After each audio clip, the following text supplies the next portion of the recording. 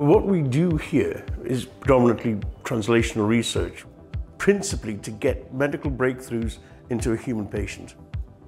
What Sonopill does, and it's unique, is it uses ultrasound. The patient just swallows it, it'll examine the whole gut wall and identify pathology where it exists. Currently available technology is based on optics, so it just images the surface of the gut as it passes down. Sonopill gets a much greater appreciation of the pathology that might be present underneath the surface of the bowel, cancer, IBD, Crohn's disease, or such like. The whole gastro-intestinal tract physiologically in the pig is very similar to that of the human being. The size-relevant model, 60 kilos, that's a small human, of course. Like humans, they're omnivorous. They will eat fiber and meat, and that's why it's the ideal model for this. Basically, we will do a small incision in the abdominal wall, exteriorize a small loop of bowel, which will allow us straight access into the GI tract.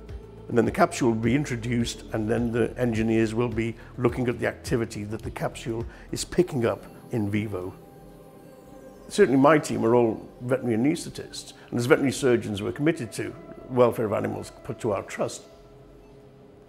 We also, by administering high-quality anaesthetics, can reduce noise in the data, and that reduces the variance in data, increases study power, which means less animals are being used.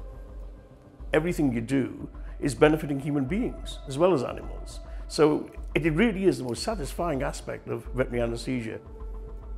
In the long term, the idea is actually that these devices will be able to biopsy the gut, to target pathology autonomously, and to treat it topically. So the pill will treat gastrointestinal diseases as well as diagnosing them. The technology is really quite limitless.